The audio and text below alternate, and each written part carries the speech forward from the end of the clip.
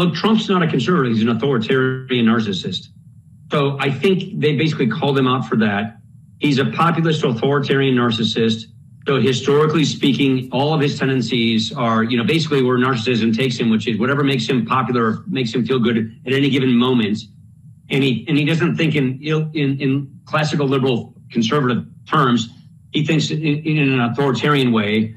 And he's been able to get a big chunk of the Republican base to follow him because, he's the culture warrior. And that is former Republican House Speaker Paul Ryan trashing Donald Trump.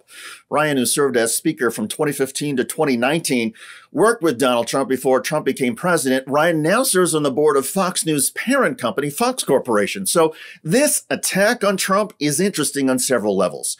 Ryan spoke to Teneo Political Risk co-president Kevin Kajiwara. Kajiwara asked Ryan about Republicans Liz Cheney and Adam Kinzinger, whose political careers in the House came to an end after they stood against Trump. I think Adam and Liz stepped out of the flow and called it out and, paid for it with their careers. But I think, again, back to my earlier point, I don't think you can be really very good at these jobs unless you're willing to lose these jobs.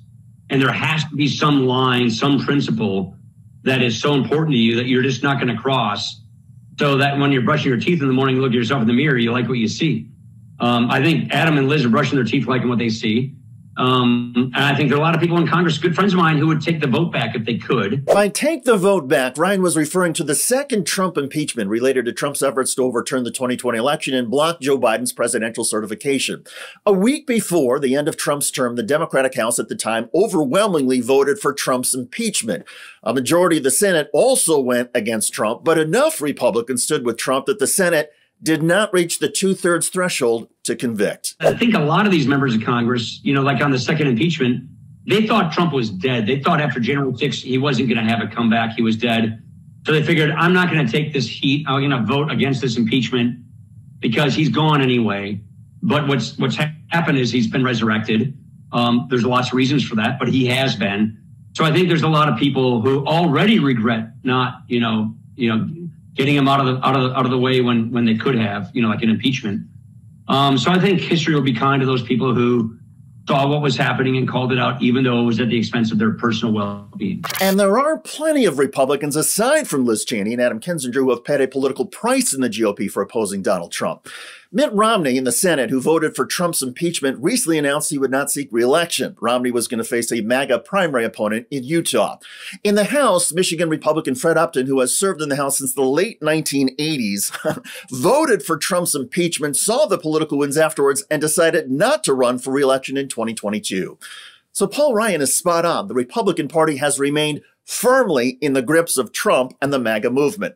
And nearly every Republican who has opposed Donald Trump has been hurt politically in the GOP. The irony is that several Republicans loathe Donald Trump and will say as much off the record and away from the microphones or cameras.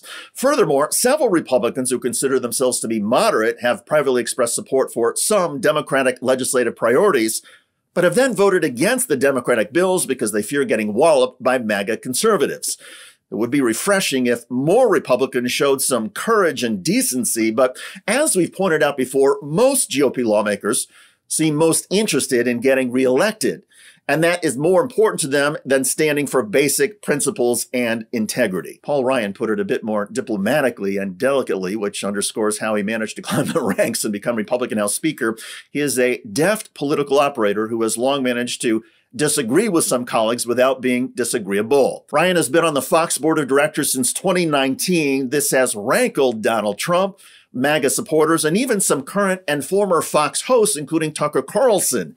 They have accused Paul Ryan of meddling behind the scenes to make Fox less supportive of Donald Trump. Ryan's record on pushing Fox away from Trump hasn't gone as well as most of us would have liked, but that's the legacy of Paul Ryan. Nice guy, thoughtful man whose influence has always been mixed.